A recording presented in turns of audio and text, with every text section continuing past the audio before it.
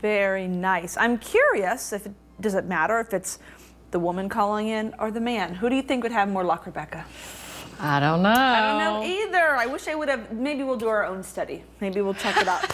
Speaking of that, you know what? We're switching gears just a little bit from saving money to entertaining, and that's where Rebecca Gordon comes into play. You've got your orange and blue on now, I see. You're ready to go with the sangria. Where do we begin? Well, this is super easy to make, and anytime you can offer your guests a signature cocktail, it's just going to make a party more inviting and more welcoming. So we have a little play off of the orange and blue with Auburn. We've got a peach tea sangria, and I'm just using a peach ginger tea. I have steeped 12 bags in 6 cups of water and added 2 cups of ice to that to cool it down. And that's what's in this bowl right here.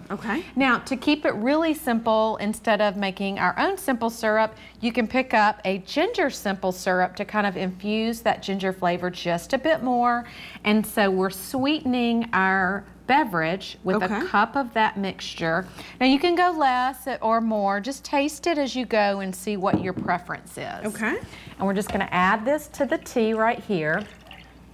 And then in our beverage jar, and I love to entertain with beverage jars, the great thing about those is that we can mix these large batch beverages right in the container they're going to be served from. So it keeps it super simple. And these, if you're curious, I mean, these are at Home Goods. I mean, 15 bucks and under. A lot of times you can find like a nice glass container.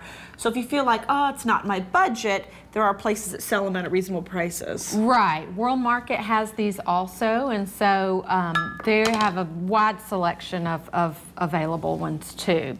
So in the container, I have a little bit of ice. And I'm also just pouring that tea mixture right in over the top.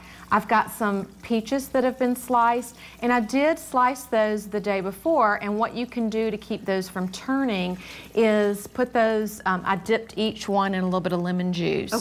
And put them in a zip top bag, and they're ready to go for today. And then I have 1 lemon that's sliced up and 1 lime, and then I'm also gonna add, oh, I'm sorry, an orange. Yes, yes, an orange. And then I have this Bellini mix. And Bellini is a sparkling mixture, a cocktail that has the peach flavor in it. But we're going to take this Bellini and turn it into a sangria with our other ingredients. We've got that fresh fruit in there. So there is alcohol in this? There is alcohol already in this. So if you're hosting a party, and you might want to make 2 separate containers if you want one without alcohol. And you could definitely sub out, say, a blood orange sparkling water would be great. We'll let you add. That will be back in just a few minutes in the kitchen to check in on you. And more adventures with Rebecca. We'll be back. See you guys in just a minute.